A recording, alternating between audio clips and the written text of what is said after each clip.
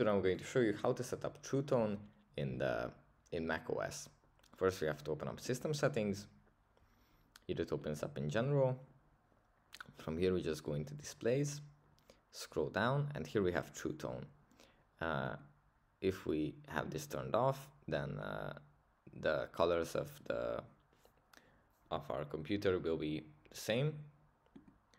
But if we turn this on, then the colors will be adapted to all kinds of lighting conditions, so it gives us the same experience wherever we are.